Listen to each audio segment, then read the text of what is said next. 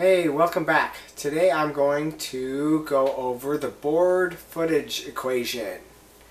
So when I'm buying timbers, I often want to know how much it's going to weigh.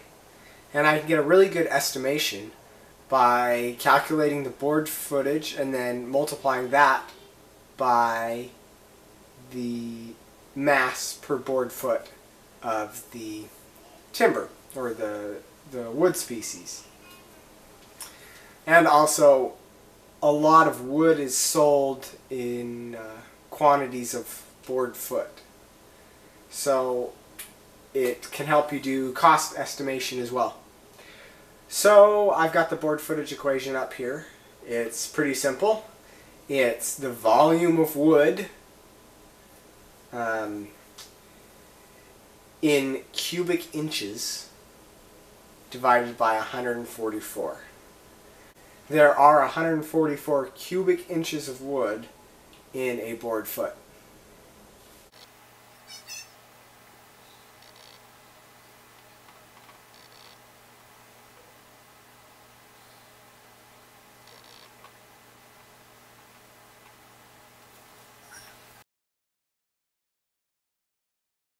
So what I've drawn up here is a board foot. It's a chunk of wood that's 12 inches by 12 inches by 1 inch thick. You can think of it kind of as like 1 foot tiles. We often have 1 foot tiles on the floor. If that was an inch thick, that would be a board foot. Now I'm going to run through a few quick examples. So the first example I'm going to do is of a tie beam. For my small timber frame, I have 3 tie beams, and each tie beam, the size of beam that I need to start with is 7 inches wide, 8 inches tall, and 13 feet long. So first, I'm going to figure out the volume of wood in cubic inches that this is. So the volume in cubic inches is the width, 7 inches, times the height, 8 inches, times the length in inches, which is 13 times 12.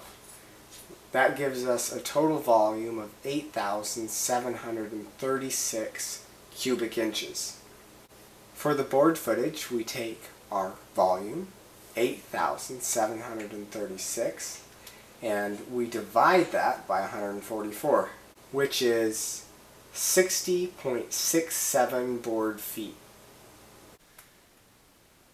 So for my second example, I'm going to show you how to calculate the board footage of a small piece of wood as opposed to a beam. Okay, so we solved this one by once again finding the volume, which in this case is 2 feet times 12 inches per foot times 3 feet times 12 inches per foot times the thickness, which is 0.75 inches. And that's equal to 648 inches cubed.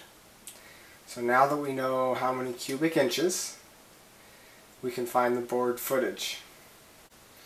And we do that by taking 648 inches cubed divided by 144, and that gives us 4.5 board feet. Well, thanks for watching today. Make sure to like and subscribe. I hope you found this helpful, and I'll see you next time.